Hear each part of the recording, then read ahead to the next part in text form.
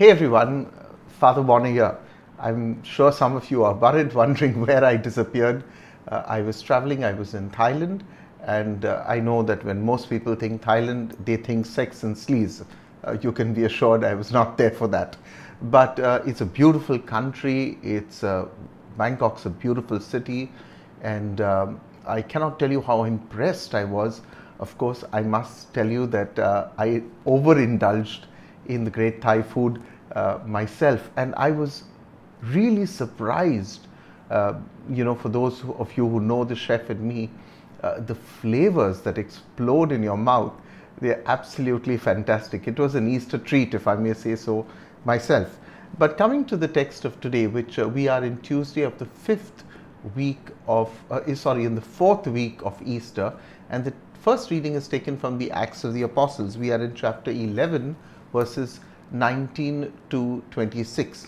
Now, when you read this text, as I keep encouraging you, read the text, because there is a little verse in this text really which has triggered off today's teaching, and that is verse 21. It said, "The hand of the Lord was with them." The hand of the Lord was with them. Now, as I said, this little line may elude us in all the great details of what is happening in the early church, because really the text of today tells us of the explosion of the faith beyond the Jewish community.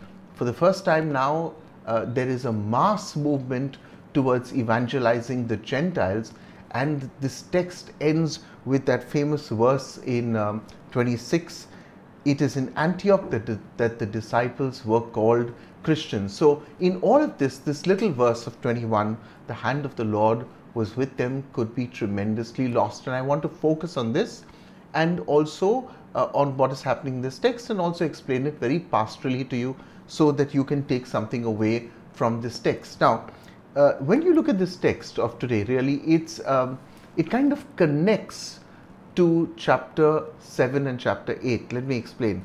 The text of today tells us that the persecuted church, it says, "Now those who were scattered because of the persecution that took place over Stephen traveled to Phoenicia, Cyprus and Antioch." So it really takes us to the persecution of Stephen. That's at the end of chapter 7. We are told that a great persecution breaks out in the church of Jerusalem, and all but the apostles leave and travel to the districts of Judea and Samaria. But now our text of today tells us that they traveled even further. We are told they have gone to Phoenicia, which is on the Mediterranean coast. They have gone to Cyprus, they have gone to Antioch, and most probably this is the Antioch in Turkey. There were several Antiochs named after Antiochus the king. So these were Greek cities. So the disciples now have moved way beyond, and while they initially went and evangelized only to the Jews, we now know that they were evangelizing also to the Gentiles. But here's the important thing: God's hand was with them. So even though the opening verse tells us they were scattered because of persecution, and scattered is a very strong word. It means that people no longer can be together with the ones that they want to. Even though they were scattered by man, God had other plans. And I want to say this, when you feel kind of rocked by the world, pushed away, isolated, marginalized because you stand for Christ, don't worry. You see, God has a plan. They were scattered from Jerusalem, torn away from their hometown, but God took them to strange lands to use them to evangelize and to minister.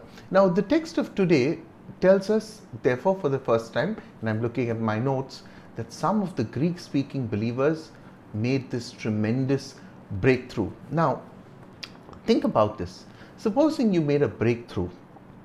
You were in an organization, a multinational company. You made a breakthrough in sales, and like the disciples, they reported this matter to Jerusalem.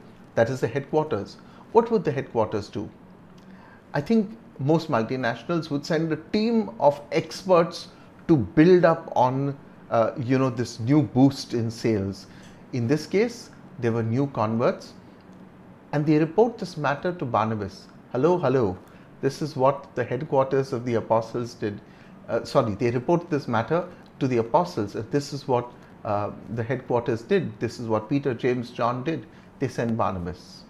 Now, this is the third time that we hear Barnabas' name. We know already he is called son of encouragement. But today we are also given other qualifications. We are told he was a good man. He was full of the Holy Spirit and he was a man of faith. We see this in verse 24.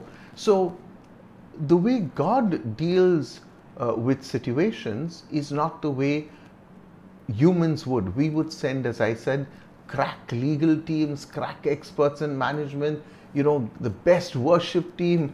I don't know what we would have done. God, the headquarters in Jerusalem, simply sent Barnabas, a man who was good, a man who was a man of faith, and a man who was filled with the Holy Spirit. Now, I want to make a few reflections based on this text of today. First, is the hand of God with you? This is a question you need to ask yourself, and you know the answer. Is God with you? Because when God is with you, just everything you do turns to success, very often to the dismay of your critics. And believe me, Christians have critics from within the fold. I always say this, you don't have to look far. But is the hand of the Lord with you? Do you feel God's presence, His peace in everything that you are doing? So no matter how much you are rocked, you continue to feel God's hand with you. When this matter went to Jerusalem, these initially disciples who have traveled to Antioch to convert, they didn't want to convert the Gentiles, but they go out and they do that finally. Their mission was not to convert the Gentiles. Their mission, as we are told clearly, was to go to the Jews. But when they go out there, they don't ask themselves, well, do I have the qualifications? Have I studied in Rome? Has my bishop given me a mandate? No. They felt the presence of God with them. Many of you want approval from your parish priests, from the priests in your parish. Don't wait for approval. If you know God is with you, continue to do the good work. There are documents in the church, Christi Fideli Laici, which empowers the laity. This was by John Paul II. It empowers the laity. So God's hand with you, go ahead. Yeah, He will see you through. That's one, and that's the second point also I want to make. He who begins a good work in you will see it to completion. If your ministry is all over the place, then God's hand is not with you.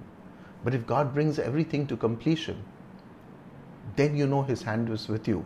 Now, when He brings it to completion, also have the courage to move on. Yeah, as I've said several times, don't hanker for posts. Number 3, don't play the number game when you're ministering. In the Acts of the Apostles, in the initial chapters, we were told 5,000 were converted, 3,000 were converted, and we would tend to think, wow. You see, in this case, we are not told how many were converted. We were told that many of them have now become believers, a great number. That's what the text says. But we are not told how many. Maybe for the early church, 10 Gentile converts was a great number. And they didn't give up. They didn't say, I think I need a bigger team, or, I need more people to minister, and only then I will. Allow God to speak, to use you, even if it means you are touching the lives of 2,000 people. Sometimes I think, only 3,500 people watch my videos. What's the point? And then you have to remind yourself, these are 3,500 souls who are watching these videos, not just people, souls. Souls who, in many ways, God has entrusted in my hand to continue to teach and to nourish and to build. Yes, it may not be 2.5 million. Maybe if it was, I would be a different person. I would not be the priest I am. So don't play the number game. It's something that we tend to do in the church, but don't do it. Number 3 is discern God's will for you. If God's hand is, as I said, on you, you will know it. You might go through a very tough time, but discernment will help you to know whether God wants this for you or not. And finally, even for us as priests, when we choose people for ministry in the parish, uh, we need to look at how the apostles chose Barnabas. Choose good people, choose people of faith, choose people filled with the Holy Spirit. You know, I want to recall a lady in my first parish. She's now resting with the Lord. Her name was Ludvina. Now, this is from St. Michael's Parish, Mahim. And I remember Ludvina as a peacemaker. She was in the parish council, and we would have a rather volatile parish council very often. She was a peacemaker. She brought people together. Her role was in many ways very insignificant. Whether she was in charge of the parish council or not, I think didn't make a difference to her. But she was a person of faith, a person filled with the Holy Spirit, and a good person. And these are the kind of people we need who should be ministering in the church these days. You know, don't look for overqualified people. God, if you look through the Bible, never chose the qualified. He chose the unqualified and he qualified them. So God bless you. Don't forget, one of my subscribers reminded me, she said, Father, you've stopped saying please subscribe to this channel. So please subscribe to this channel. Don't forget to like this and leave your comments. I'm a bit unwell. I've come back also with a very, very bad cold. So I'm struggling through this teaching a bit, but it's a joy always to connect with you once again. Thank you. I also want to acknowledge all the kindness that many of you have sent in the season of Lent for this work that I do. Bye for now, and I'll see you again tomorrow.